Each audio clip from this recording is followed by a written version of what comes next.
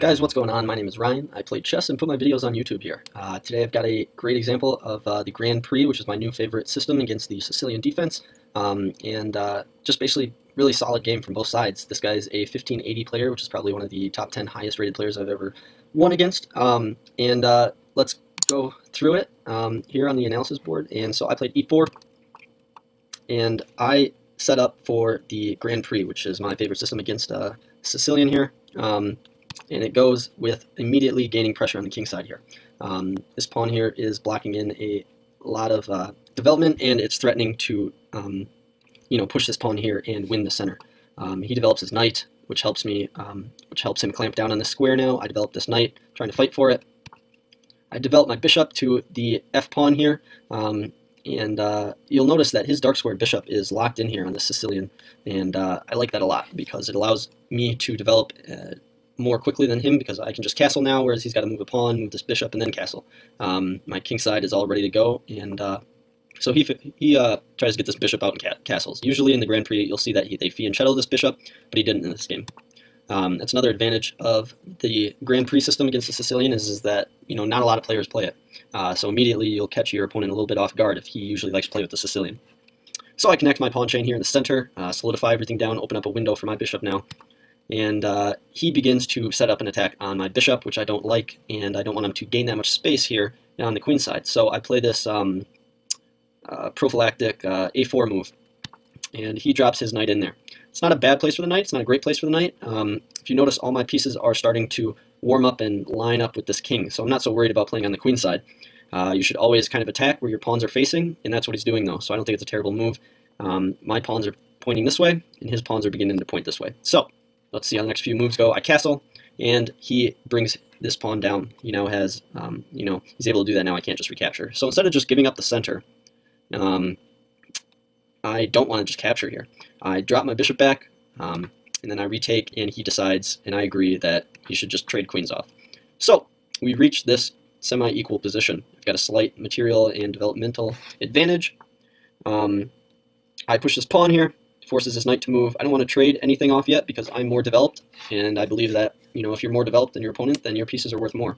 So I begin to, also another thing about this move is that it's moving a piece over here on the king side. More pieces against your king will allow you to have more attacking chances. I'm also attacking this pawn now. He develops another minor piece, and I decide to kick this knight, the only thing defending this pawn here. So I win my first pawn, and he threatens my rook. I just simply drop it back, and he pressures it again.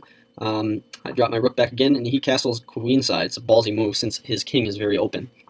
I develop this knight over here, trying to start something, win a bishop, and he goes ahead and takes it. And then he moves this light square bishop out of the way. Now, his dark squared bishop is much more important to him than his light squared bishop, simply because, he's got a check here. My king is on a dark square, and so his dark squared bishop, for example, if this guy ever moves, he can come here and pin my rook. But he trades it off, and now I want to continue to develop. I want to develop my last bishop into the game and get things rolling with him over here. So that's why I dropped my rook back. I didn't have a great move in this position. I knew full well that he's probably going to kick my knight, but he goes ahead and trades off his last bishop, which I don't know if it's his best move. He develops his knight, and I develop this bishop, and I think this is a good game to exemplify why bishops are better than knights often in the endgame, and we'll see why very shortly. So he brings his rook down, attacking my bishop, getting him to a very active square. This is a very good move from him, and I go ahead and threaten to take that knight. He goes ahead with his knight here and threatens my rook, but this allows me to win a pawn. So this is the second pawn that I've won. So this is the second pawn that I've won, and it's becoming very apparent that these pawns are going to decide the game. If you notice, my pawns are all in very active positions, I guess, and his pawns, it's starting to become a factor. I've got a passed pawn that I can potentially march up the board. These pawns are very advanced. Anyway, so he has to move his king, and it's at this point that I had a tough time deciding where I wanted to go with this rook. For example, I can't go here because of this fork. He would win a rook in that variation. I can't go here because he's attacking it. Can't go here, so I ended up moving all the way over here. And it's at this point that it's going to become apparent that my bishop is going to be dominant against this guy's knight. And I like this position a lot is because this pawn chain is strong. Everything is strong together. I've got a nice center, and he threatens this. There's no threat here, and I simply attack this knight.